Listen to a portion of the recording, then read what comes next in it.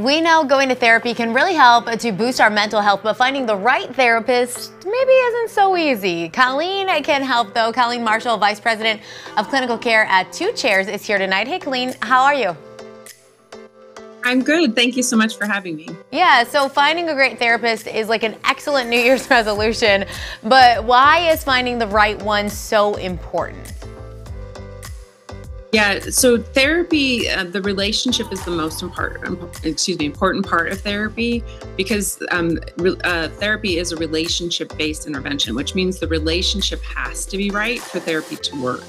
And so when we're talking about what do we mean by a strong therapy relationship, what the American Psychological Association says is that you want a relationship with your therapist where you're working on mutually established goals, you feel like you're making progress on those goals, and that you feel like you're able to give feedback to your therapist and your therapist is responding to and adjusting treatment based on your feedback. And if there's any relationship issues at all, that those are really fixed and repaired. Those are critical for the relationship to be right, for people to get positive outcomes from treatment. That makes total sense, because obviously when you're in a therapy session, you're talking to someone that you hopefully are trusting about yourself. And if you don't get a good vibe from that person, you're probably not going to be as open and honest and accepting of what they might have to say if it's just not working out. Yeah, absolutely. And the sad thing is what we see is many people actually go to one session and then drop out of therapy thinking therapy is not for them.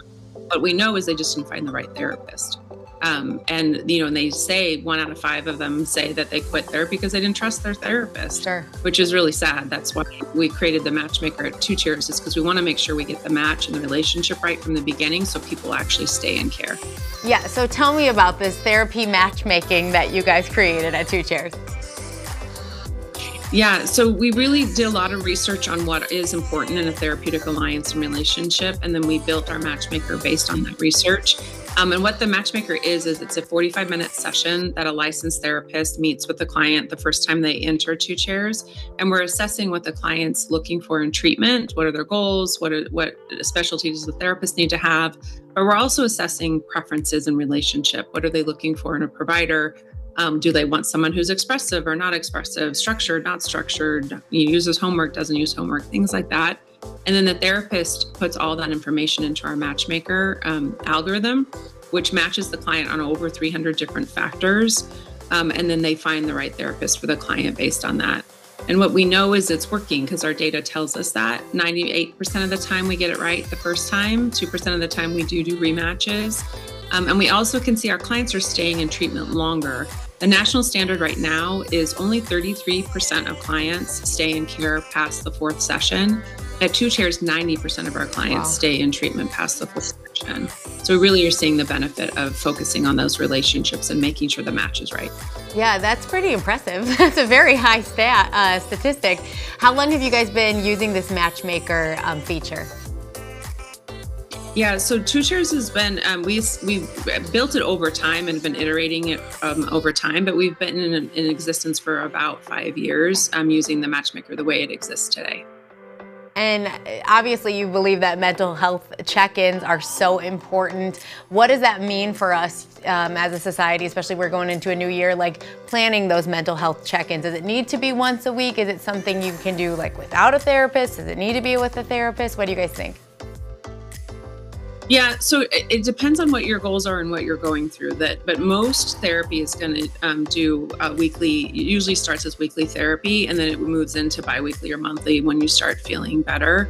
For us, mental health check-ins, though, we're also checking in on the data. It's filling out some standardized assessments that we use in therapy at Two Chairs in every session. So both the client and the therapist are looking at standardized measures to let you know whether you're getting better or not, or whether it's time to graduate, or whether treatment is over. So really that mental health check-in is checking in on how you're doing overall. Depression and anxiety specifically is the most common reason people come to treatment. So we look at measures to let us know how we're doing, so that we know whether or not we might want to seek a therapist, or whether we're doing fine and maybe don't need therapy right now. And where can we go to get all this information and maybe start using that Matchmaker feature? Yeah, so twochairs.com. We are in California, Florida, and Washington right now, where you can schedule consult or matchmaking appointments directly on the website. It also has more information there about who we are on our website. And we are coming to more states this year, so we will likely be in your area soon. Great. Well, Colleen, thank you so much for your time tonight. Thank you so much. Appreciate you having me. We'll be right back with our trip to the B Mode to get you ready for Disney on Ice this weekend. You do not want to miss this.